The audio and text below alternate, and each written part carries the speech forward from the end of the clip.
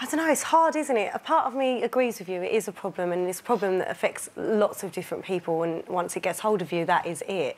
But at the same time, it's hard for me to feel sorry for somebody who can just walk into a place and go, £500,000, don't care about it. It just... because it's devastating. Yeah, you say that, Stacey, but what about people who end up with the same problem, who go and lose £1,000 in a month, who have no money, and they're putting their whole family at risk? It is exactly the same. Yeah, but I feel like people would accept it. Well, yeah, but he's got a problem. But because Wayne earns a lot of money, people lose sympathy. No, I don't think you lose sympathy for the fact that he's got a problem. You definitely stand by that and you say that this person needs help in getting rid of that problem. However, it's excessive. I mean, like, £500,000 is excessive. Imagine what good you could do with that kind of money and where that could go. It just...